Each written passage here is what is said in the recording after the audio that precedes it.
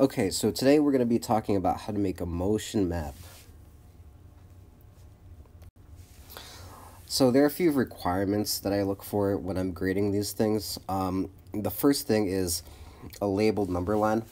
So what I mean by that is that a motion map consists of first a number line. Now the confusing thing here is the past week or so we've been talking about position time graphs, and the time has always been on the horizontal axis. Motion maps aren't really graphs, they're diagrams. Okay, so when I'm talking about a number line, what I mean is this thing here. And the position axis is basically your number line. Okay, so position in motion maps is a number line that's horizontal. And sometimes you may want to make it vertical, but we'll get to those examples when we get there. Next, we want to talk about dots. Okay, a dot just represents where an object is at a certain time. So on the motion map below, we can tell that at 0 seconds, at the initial time, our object is at a position of 0 meters. And we can also tell that at 1 second, the object is at 2 meters. Okay. The third requirement is velocity arrows, and I will also call them velocity vectors. Arrows and vectors in this class are pretty much synonyms of each other. Now, these represent how fast an object is going at a certain time. Okay, so the longer the velocity arrow is, it means that the faster it's going. Okay, arrows are also convenient because they indicate direction. Okay, so arrows are a good way to note vector quantities because they tell you magnitude and how long arrows are, and also direction with the arrowhead. Okay. We've also got the initial position, also labeled as 0 seconds. Okay, that's another important requirement. That tells me where the object starts. Without it, I can't tell anything about where it starts. And finally, it's not on here, but labeled time intervals. Now, in honors physics, it may be beneficial to use different time intervals. In this one, it's not shown here, but a labeled time interval would tell you how much time has passed between each dot. So in the motion map below, you would write somewhere near the beginning that you're using time intervals of 1 second. Okay? Alright, so let's give this one a try. A chimpanzee starts at the origin and moves forward at 2 meters per second for 4 seconds. Okay? For this one, let's start with the first dot. It's at the origin. And you want to tell me that this is where it starts at 0 seconds. Okay? Now, the problem takes place for 4 seconds, so I think an appropriate time interval would be delta t is 1 second, which means that between each dot, 1 second is passed. So if it travels for 2 meters per second, we're thinking about how many meters it has progressed forward. Okay? So 2 meters per second, for every 1 second, there's 2 meters, so it goes forward 2 meters. I'm going to place the second dot at 2 meters. Okay, so that's 1 second. And this is traveling at a constant velocity, so we can say that the next dot takes place here, the next dot takes place here, and the next dot takes place here. Okay, so that's an interesting thing. A 4-second motion map really does have 5 dots, okay, because it has this initial 0 second dot. Final requirement is our velocity vectors.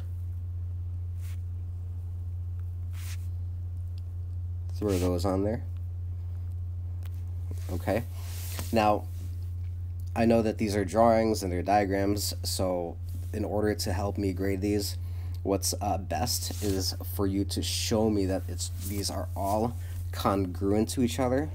So what you should do if there are arrows that are equal is put these congruency marks to kind of emphasize that these arrows all represent a length of 2 meters per second. Alright, so let's try another example. So here we've got a water buffalo that starts at a position of 7 meters and it walks backwards at 3 meters per second. Okay? So let's place a dot at our initial position of 7 meters. So here we go, it's 7 meters. And you want to indicate to me that this is where it starts. So that's where it is at 0 seconds. And you know what? If we have freedom here to choose our time interval, okay? So what I'm going to do is I'm going to say that each time interval represents 2 seconds this time, okay? So the question is, if each time interval, so if each space between each dot represents that 2 seconds has passed, where do you think our next dot is? So our next dot actually takes place at positive 1 meters. Okay, so the reason is that 2 seconds has passed. Okay, so we want to think, where is it going to be 2 seconds after our initial time? Well, it travels backwards at 3 meters per second. So if it starts at 7, in 1 second it goes down to 4 meters, and then a second later it's here at 1 meter. Okay, so we will really think that we're really thinking that each time interval, it means it travels backwards 6 meters per second. So the next dot actually goes here.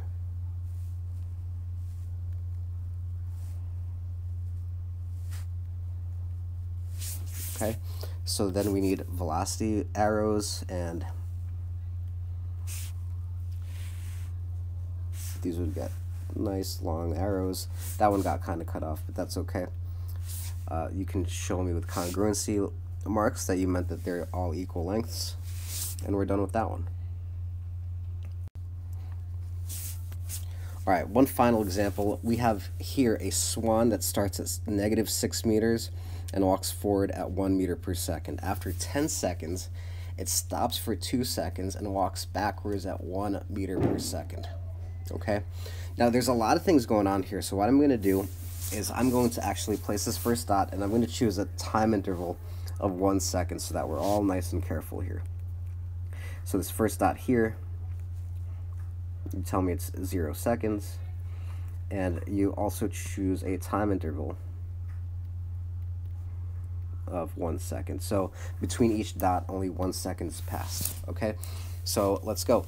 We've got this one. We've got it travels forward at 1 meter per second, and it does this for 10 seconds. So let's go 1 second, 2 seconds, 3 seconds, 4 seconds, 5 seconds, 6, 7, 8, 9, and then that's the 10th second.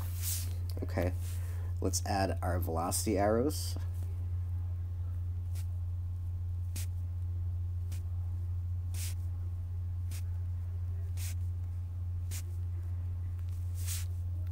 And try to get in congruency marks, hopefully neater than I am. Now, I can take or leave an arrow here in the last dot. That's fine. Both would be considered correct.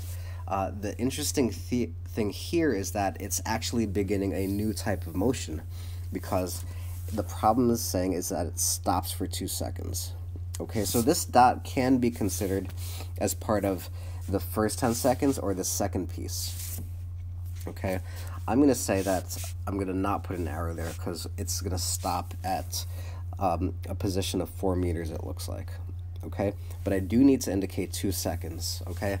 And we need to make sure that we represent those 2 seconds in a way that the dots don't overlap. The way to do this is to draw the dots on top of each other. So we're going to stack them.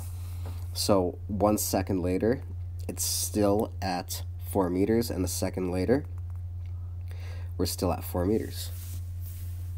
Okay? And after that, it walks backwards at 1 meter per second. So we're going to put dots here. For every 1 second, there is 1 meter. And the problem doesn't say when to stop, so I'm just going to stop here. Now, there's no arrows on my stack of dots.